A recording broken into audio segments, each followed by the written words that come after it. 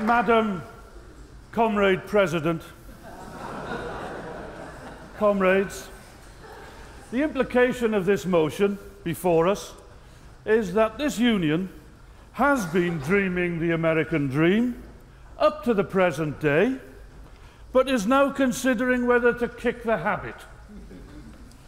If so, it's about time, because anyone who still dreams the American dream must either be fast asleep or high on drugs. The American dream became one of the great myths of the 20th century. It has been assiduously promoted by the multimillionaires whose fortunes have been made, or more often inherited, in a system based on exploitation, discrimination, and inequality. The myth makers, who own most of the mass media in the United States, must keep everyone on the treadmill, trudging after that bunch of carrots being dangled before them. The multi-billionaires, of course, have shedfuls of carrots, many of which they'd rather let rot than share with those who actually labour to produce them. The reality is that for the second half of the 20th century and into the 21st, according to the OECD, the USA is one of the most unequal societies in the world. The wealthiest 1% of the population own 1/3 of all the country's personal wealth and more than 50% of the stocks and shares. The wealthiest 10% own more than 2/3 of all the wealth. The poorer 1/2 of the American people own just 2.5% of the country's wealth and 0.5% of the stocks and shares. More than 20% of US children are officially classified as living in poverty, twice the level of those in Britain or France. The average company chief executive takes home 343 times as much money as the average American worker. And for decades, the gulf has been widening. None of these figures, by the way, are seriously in dispute. Indeed, because the wealthy hide so much of their wealth, they probably underestimate the extent of inequality in real America. In real-world America, according to the US Bureau of Labor Statistics, the value of wages has not increased in 50 years. 1 hour's work today will buy you no more for your dollars than it would have done in 1962. Where has all the productivity gone? Well, you're bright people. I think you can work it out. The hard-working American family is not a myth, but the idea that they reap even a small share of the fruits of their labor, that's the myth, sustained by the American dream. Because a dream is all it will ever be for most people in a ruthless system dominated, distorted, and corrupted by giant monopoly corporations, a factor which has been entirely absent from all the speeches you've heard on the other side so far.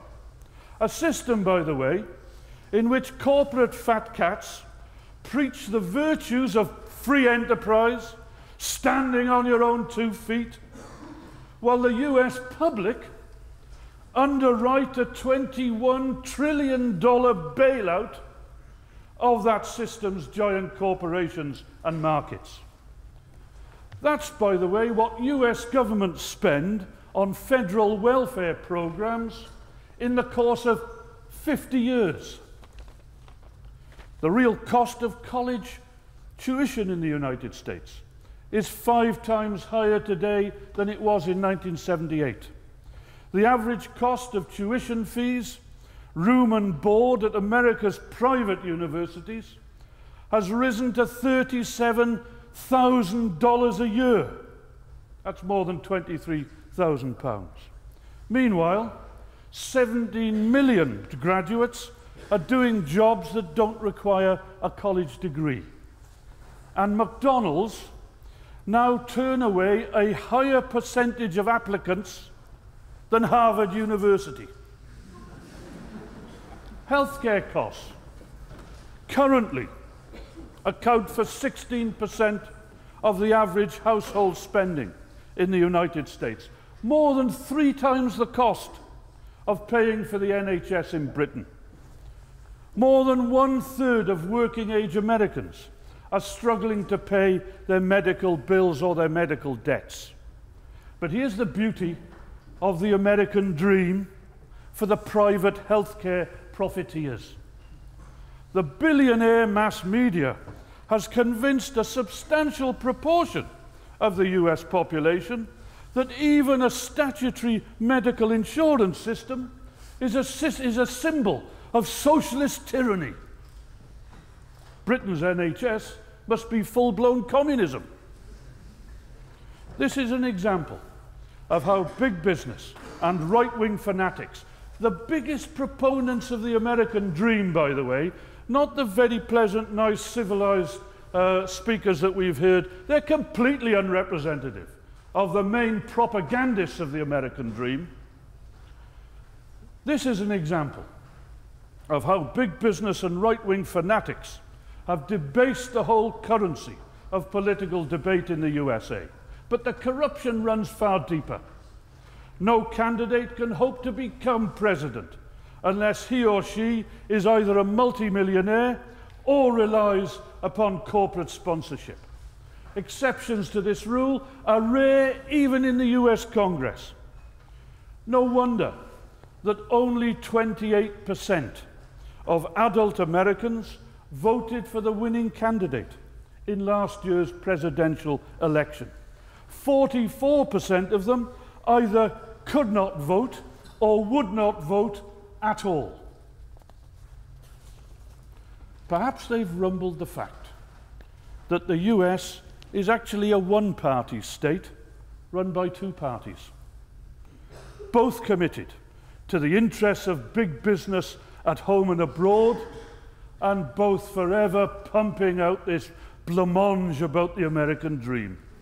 By the way, best not to mention the American dream to the peoples of Iraq, Afghanistan, Panama, Cuba, Laos, Vietnam, Cambodia, the Dominican Republic, Greece, countries where US military intervention has killed more than 5 million of their citizens since 1945. And let's not forget that defending and promoting the American dream was also a major pretext for installing and sustaining military dictators with their torturers and their death squads across large parts of the Third World for much of the 20th century. Comrades, perhaps some of you are by now, reality itself is what is killing the American dream. With some of the highest crime rates in the world and among the lowest rates of upward social mobility in the world, many of America's own citizens have stopped believing in fairy tales. Most black and Native Americans, by the way, never swallowed the myths in the first place. Many millions of US citizens know that in a system dominated by corporate liars and crooks, hard work does not guarantee a safe family, a secure home, a decent job, or retirement in dignity. But building a system which does, that requires fresh and courageous vision, not the regurgitation of threadbare cliches from the past. Madam Comrade President, I'd like to end, not with a quote from Marx or Lenin, but one from the first book of Corinthians, chapter 13, verse 11, with apologies for the sexism. When I was a child, I spoke as a child. I understood as a child. I thought as a child. But when I became a man, I put away childish things. This union can show its solidarity with the struggles and aspirations of the decent, hard-working majority of Americans by voting down the childish, deluded, discredited proposition now in front of it.